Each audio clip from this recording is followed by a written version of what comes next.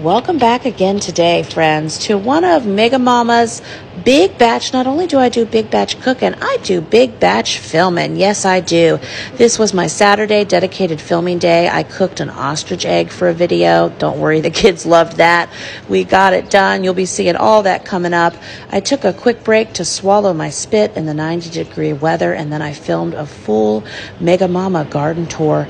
After that, I came back inside for lunch, and then I started working on a triple batch of sourdough English muffins. I was recording that video for my large family table community members.